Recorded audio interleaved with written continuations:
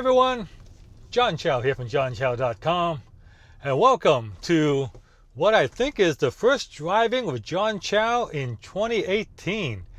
Wow, I can't believe I haven't done a driving episode in like forever. Forever. I guess I've been doing the daily vlog and it's kind of taken over, but I figure it's time to get back and start doing driving with John Chow again. And it's a great time to do it now because right now, happening in Switzerland, Geneva, Switzerland, is the Geneva Auto Show. Yep, happening right now. And I've been watching the news on my new automotive news feed come in, and with all the fancy new cars that's being shown in Geneva and stuff. And it's pretty exciting, pretty damn exciting. Like so far, the most impressive vehicle I've seen is the new Rimac Concept 2. I actually posted a press video of the Concept 2 before this video. You want to see it, go check it out. But this is a new EV supercar from Croatia. It has 1900 horsepower. Yeah, 1914 to be exact, and does 0 to 60 in 1.85 seconds.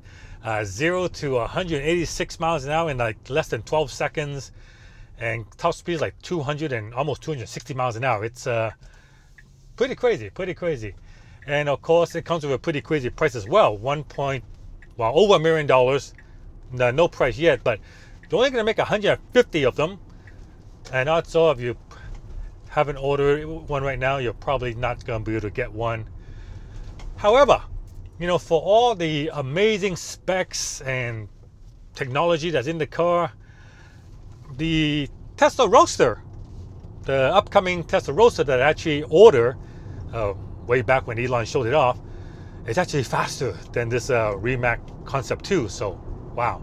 And it's a lot cheaper too. Tesla Roadster is only $250,000. This thing is like, well, at least $1 million, if not more. So, anyway, right now I am driving to school to pick up Sally, and then we're gonna go home.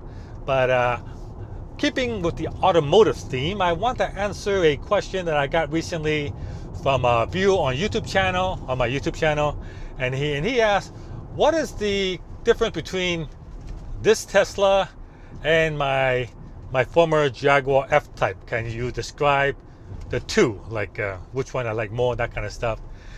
And now that I'm driving this Tesla a lot more, I can tell you quite a few of the difference. The first one is the Tesla has a lot more room. Duh. I mean, it's just 7 people, a lot more room. It's generally a more comfortable car, much quieter. The Jaguar with that exhaust system is like, wow, crazy loud. This thing it's pretty much silent. Pretty much silent. But the biggest difference performance-wise is, believe it or not, this thing is faster. Yeah, this is actually faster than my Jaguar. Like it does 0 to 60 in like 3 seconds, so it's quicker than a Jaguar. It doesn't handle as well as a Jaguar, but you know, if we're both going like right now 60 miles an hour, if the Jaguar is here and I'm right here, and we both step on the gas, I would just disappear on the Jag, just disappear on it. And the other thing is, you would kind of think that the Jaguar would attract more attention because it's a red sports car. But amazing enough, no, that's not the case. This Tesla actually attracts more attention than the Jag, mostly because of those Falcon doors that, you know, they falcon up. So because of that, kids love it. I mean, so this thing actually attracts more attention. But overall, I would say if I have a choice of driving only one, you know, which one would I take? In the end, it would be the Tesla. Yeah, it'll be the Tesla. Jaguar, it's more of a weekend toy for fun. You know, it's for when you feel like just making some noise and being loud. So, but as an everyday car that you can live with, the Tesla's far better. Just a lot more room, and the autopilot. I mean, oh, the autopilot on this thing. From now on, I am never buying a car that does not have autopilot. I mean, if the car can't drive itself or can't basically drive on the highway, no. I mean, especially now, or now that I live where I'm living, and in order to go to my .com lunch, I always had to take the highway before I just drove on the city street. So I hardly ever use the Tesla's autopilot.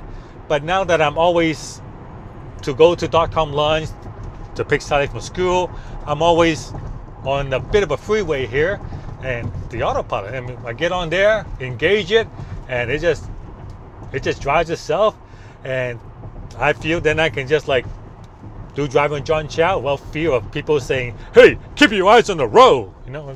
No, I don't have to because the car's doing it for me. That's right. So, yeah. And so far, like I said, I am still gonna drive this car for like a month or 2 months to see if I really do need a second vehicle. Like, if oh, by the way, ever since I did my buying versus leasing and using that Aston Martin DB11 as an example, and I show you how you can get a DB11 pretty much for free if you lease it under the current subsidized lease they have.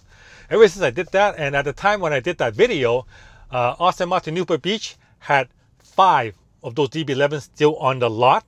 But since that video came out, they're down to 1. They're down to the last one. So they actually called me up and say, "Hey, John, if you want it, we got 1 car left. So if you really want it, you should come in right now and get it." But yeah, I'm still not gonna go for that kind of, I know they're applying a little bit of a pressure and stuff, but no, I'm still gonna drive this for a month to see if I actually do need another car, and so we'll see. But so far, there has been no situation where I needed a car and my wife needed a car.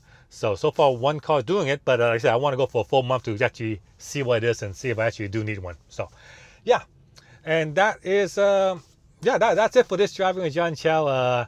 I may have more car-related content. After all, there is a Geneva Auto Show happening right now, and there's a lot more cars to show, and I'm getting all these. Like I am part of the automotive press.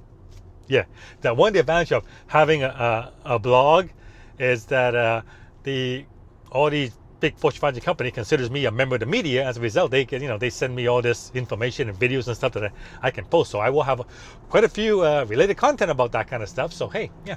And if you want to see more, just let me know in the comments, and I welcome your feedback on any of this stuff. So I'm pulling up to school now, so I'm gonna end this little rambling rant at this rambling thing, and end this driving episode right now. So I welcome your feedback. Give me a thumbs up if you like that. Let me know what you think. If I actually should get another car, if I should just keep this as it is. I love to hear you. I love to hear what you have to say about that. But in the meantime, yeah, give me a thumbs up. Like and share my video. Subscribe to my channel. And I'll see you guys on the next episode.